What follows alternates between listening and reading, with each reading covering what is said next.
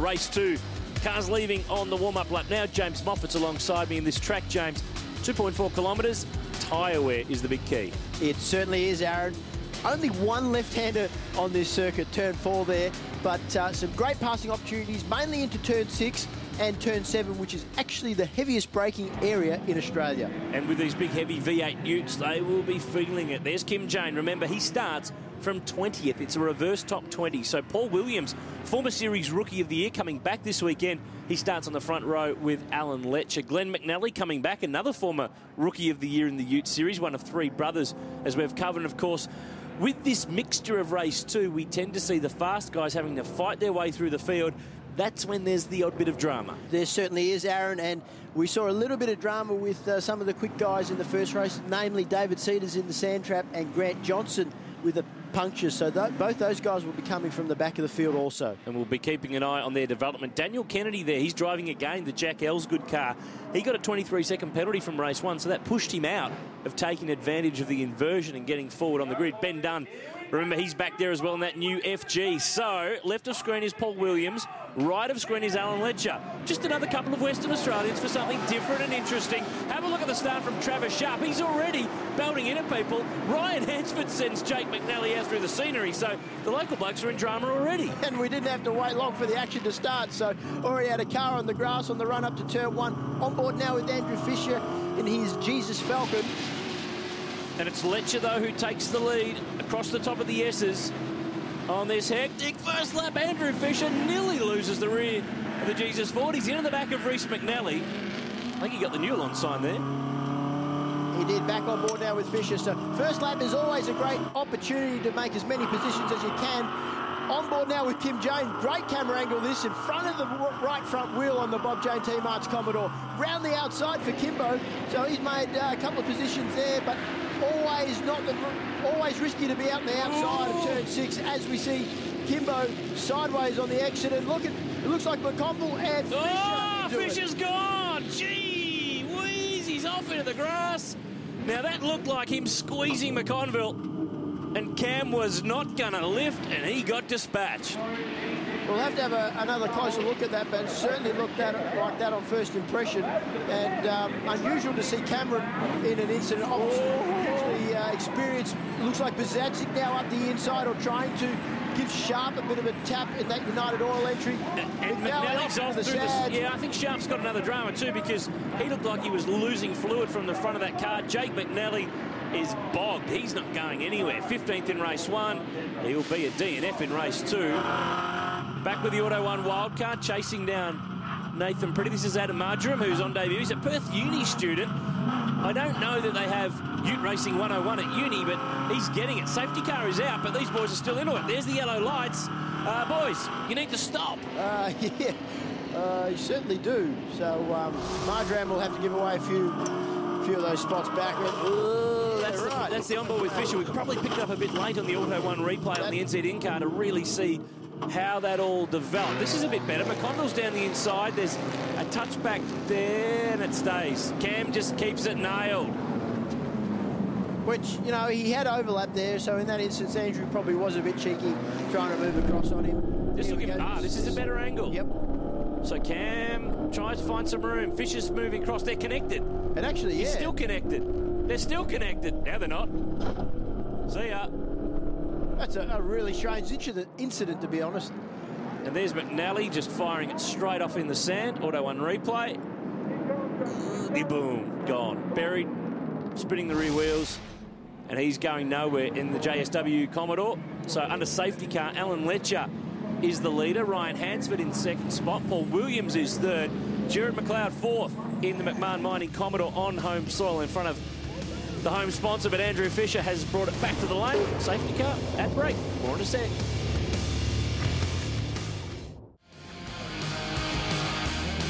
Safety car is pulling in this time around, so we'll get a restart in race 2, round 3 of the Auto 1 V8 Ute Series, protected by Armour All and James Moffat. Thank goodness Armour All are protecting this thing, because they need to be protected from one another. They certainly do, and we've said it time and time again, but safety cars usually produce safety cars, so let's hope we can get through this first couple of laps. Walton up the inside of Sharp, who does look like he's carrying a bit of damage. That car certainly has got some damage to the bonnet. Jesse Dixon in the reigning champions car, the Ice Break Commodore slips through as well. So on board now with Craig Dondas, Thirsty Camel Commodore, working here on Ben Cabbage in the Workhorse Falcon.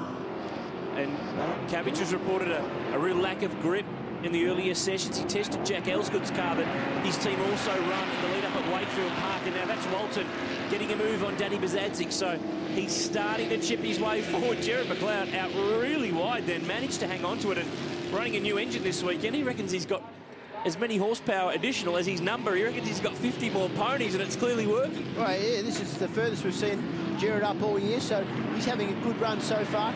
Now, Chris Walton, we've seen him move forward at every reverse grid race this year, so it's becoming a bit of a trend for him, and that is why he is up the front of the championship. He's been quick every weekend, and he's managed to stay out of trouble so far, so hopefully his good run can continue. Now, Ryan Hansford, who is sitting second at the moment, he's had a tough weekend. He qualified 17th, he finished 16th in race 1. Not the normal results that we'd expect on the stat sheet from the Queenslander, but I just love race 2 because it mixes it up. It really gives you one of those races where you just don't know what's going to happen, but you tend to get rewarded for charging in these races. You can't sit and wait Peter Burnett off the road. Well, anytime you have the quick guys coming from the back of the field, like we see Chris Walton, again putting another move into turn 6, this time on Jared McLeod, it always produces good racing. And of course, the Ute guys, they are not afraid to get in amongst it and rub panels. So that's what the fans like to see. That's what we like to see. And really, Walton, he's on a charge. He's going to get another position here into turn 7. Down the inside on Paul Williams, who we had in the championship a few years ago. He's driving for the big gun team here this weekend. And Walton, oh, hang on a minute. Dondas and Jane getting together, but quick update on Walton. He's been pinged 10 points for passing under yellow flags in race 1. So that just knocks a couple of points out of his championship tally, but look at knocking it out of one another. This is getting a little bit willing. Williams and McLeod side by side, Dixon behind, then McNally, Bazadzik, Gary Baxter. They're all lined up here. And remember that the inversion for this race, it's drawn from a hat. So number 20 was the number that came out, so therefore the top 20 cars from race 1 were inverted. We're looking back from Donis and McConville, and now this is Glenn McNally getting a move on Ryan Hansford, and Glenn was a regular in the series a few years ago. He was the Rookie of the Year back in 2008, and he's driving as the third Cedars Run car this weekend. We saw this car run by Josh Burton, the young Formula 3 driver from Tasmania, last time at Simmons Plains.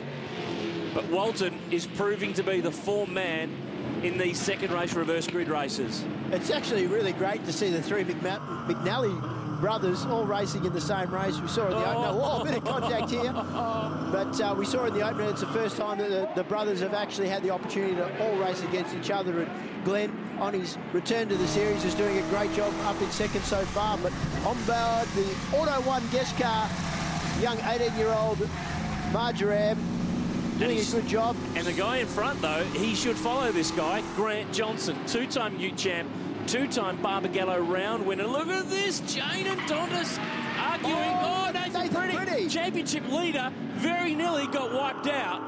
But what's Craig Dondas doing with those red wheels? Oh, I tell you what, he's taking out our camera. That's what he's doing.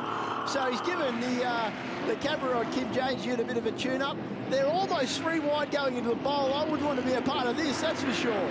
Red wheels are a bit of a fashion statement, but clearly the car is still fast. But McConville's down the inside on Kim Jane. There's Ryle Harris in the Rexall Ford getting a move on Gary Baxter. Now, Harris is driving the FG model Falcon, debuted in round 2 in Tasmania, and clearly it was fast from the moment that it hit the track. This is willing. McConville, he's been in the thick of the action this race, giving Dondas a bit of a hurry along. Kim Jane, he's still hanging in there around the outside. He's out of position. Jesse Dixon's got it all locked up into turn 1. I reckon he might be in the bunker here because he went in really deep. No, he did make it. Oh, hang on. Marjoram got one in the bunker. Oh, you're done. He won't be getting out of that. So that will be another safety car, which will just bunch the field up again. And I don't think we can handle another safety car. The way the racing's been so far, it's been fantastic. Now, that's the wildcard car. We should point out that it has a different guest driver at every round of the championship. Walton, he loves turn 6. Now he's trying to get Glenn McNally. He gets him in the panel, but he'll get the run off the turn. He'll pick up second spot, and all he's got to do now is grab Alan Letcher. He's got 5 laps to do it in. And we haven't seen the safety car brought out, so maybe the officials are happy enough that that Auto 1 guest car is out of harm's way. I'm sure there'll be a stationary yellow, so that'll take passing opportunity at turn 1 out. But interesting that I would have thought that we would have seen a safety car after that instant. Have a look at how tight this is, James. You've got Dontis, Cavic, McConville, Pretty, Jane, Johnson. They are oh, that was over the curb. You don't want to do that too much. But it is on. The great new pit facility to the right. The Utes are still using the old pit lane to the left to come in and out from the paddock area behind there. Oh, Jared McLeod goes around now. They need to go left and right. They don't want to touch this car. Oh. Grant Johnson only just missed him, so that could have been a major. Oh, we've still got dramas going on. Bazadzic's off. McConville's in there. Kim Jane's off the road. This is wild. In fact, this will be the last lap. The race has been called. A time certain finish, and Walton's going to get it done. Turn 6. He's got through, and Alan Letcher gives him a bit of a tap on the way through. Perfect timing with a straight to go. So he has been a man on a charge in this race. He's come from 16th on the grid. He has done a fantastic job, and Letcher coming under fire from McNally into the last corner. He won't be able to get that job done, but Chris Walton... Take a bow. What a drive. Had a magnificent race. Ryan Hansford, his teammate, in fourth, but it is still not over here in the last corner. Johnson up the inside of Dontis, and Kim Jane's finally going to get past Craig Dontis. I've got a flat spot on my tongue. That was the craziest finish you've seen. There's about 9 of them go across the line within a second or two of one another. Hard to keep up, but Chris Walton, fastest lap of the race, 16th on the grid, and he picked his way through them all in 10 laps to take the win. Alan Letcher, that was a strong drive from the front row of the grid. This is how Adam Marjoram ended up in the sand. Auto 1 replay, Auto 1 car. Uh-oh. In too deep. Not coming back from there. And you're never going to get out of there, unfortunately. So this was seriously how we got away with nobody running into Jared McLeod. I will never know. Look, Grant Johnson here with the lights on. Just misses the back of that Commodore. There's McConville into the back of Ben Cavic. This is all going on where there's McLeod spun to the middle of the road. Kim plows through the... Look at Thomas. Left front's launched off the deck. This very nearly could have been really bad. This is nuts. It's like a video game. It is. And I'm playing it. Kim Jane turned his Commodore into a bit of an off-road vehicle there for a bit. So, but, yeah, we can't say, really, Chris Walton's done a killer job in this race. Nice nickname pun. I like it. He dominated the first round in Adelaide. He picked up 2 race wins there. He won at Tasmania, but he wins race 2 here. McConville, though, rounds out the top 10. Pretty in 11th. Kim Jane, the race 1 winner, back in 15th. So it's great news for Chris Walton and the points for the title. Chris, what a drive from 16th. You just picked them off. Yeah, that was awesome fun, that race. We got a pretty average start, actually, but we just went everywhere else where no one else went, and it worked out for us. What is it about your driving that enables you to just get by them like you do? I don't know. I love coming through the field. You know, you can use everyone as guides of how far you can go, and you just got to make sure you go a little bit harder than everyone else out there.